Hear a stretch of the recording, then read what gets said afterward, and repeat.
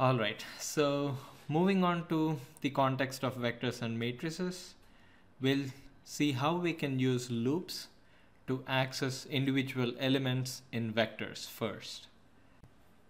In this demonstration, I'm using a 1 by 5 row vector and a 5 by 1 column vector. So whenever you know the size of the vectors that you're dealing with, it's better to pre-allocate them, okay?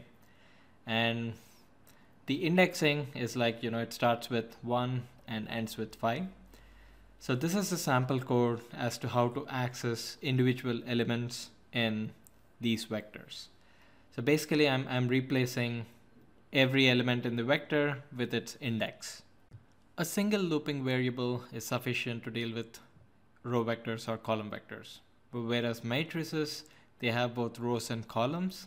That's why we would need both I and j, two different variables to access individual elements in a matrix.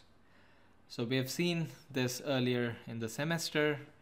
Basically, the variable I is used for rows, j for columns, and a of I comma j is the way to access matrix elements. Now let's look at this task of creating a 5 by 5 matrix full of 50s using for loops. If you look at the program, you're pre-allocating the matrix size to a 5 by 5 with full of zeros, and then you're starting out with for I equals to 1 colon 5 and j equals to 1 colon 5. Now first, the value of I is going to be 1. That's when it enters the next statement. The value of j is going to be 1, and then it enters the action, which is mat of 1 comma 1 equals to 50. Okay, so the next step is the value of j is going to be 2, and then mat of 1 comma 2 is going to be changed to 50, and this repeats. So it's repeating for j equal to 4 and 5 as well. The entire first row is done executing. So this is when it will switch back to the first for loop of I equals to 2, which is the next value in line, and it goes on and on.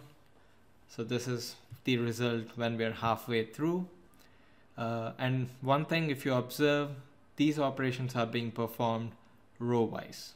Okay, so this is the final result once this code finishes executing, and all the operations are performed row-wise.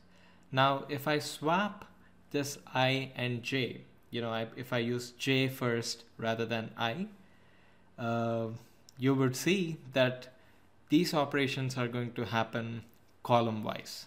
That's because you're fixing the j and then varying the value in I. Okay, so now I equals to 2, followed by I equals to 3, and then I equals to 4, and I equals to 5. I'll let you observe these operations very carefully. Feel free to rewind this video and get a full understanding of how the operations are being performed row-wise or column-wise when we swap the variables I and j. So now that we established that the variable I is used for rows and j is used for columns, let's try to solve this problem. Okay, so you need to create a matrix, a 5 by 5 matrix with this pattern. So the first step is to identify the pattern. If you see, the values are increasing row-wise, and it's sort of a running sum. Okay, so 1 plus 1 is 2, 2 plus 1 is 3, and so on. Now let us write a MATLAB script to do this using loops. The first step is to pre-allocate the matrix that we're trying to create with zeros. Okay, so this pre-allocation step is very important. The next step is to create a running sum variable. We start out with the value 1 because that's the value in the first element. Okay, now like I said, we're going to do it row-wise. So we start out with I equals to 1 colon 5, and then for j equals to 1 colon 5, and then we'll say mat of I comma j equals to run underscore sum. Okay, so that makes sure mat of 1 comma 1 has the value 1, and then you'll have to increment this run sum variable by a value of 1 each time when it enters this loop. So I've written that code. I'm closing those loops with the end statements. And finally, I'm going to display the, the result. So let me run this and see if we are getting the same value. There you go. But is this the only way to create this? The answer is no. We could use vectorized code. Okay. So the vectorized code implementation for this task looks like this. It's reshape 1:25 and 5 by 5 with a transpose. So that is going to create exactly the same matrix that we started out with.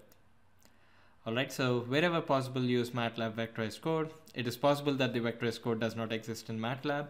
So that is when you will have to use the loops to, get what you want. So that way you can write MATLAB functions on your own. Okay. So we're gonna go over this concept in depth in class lectures. See you soon.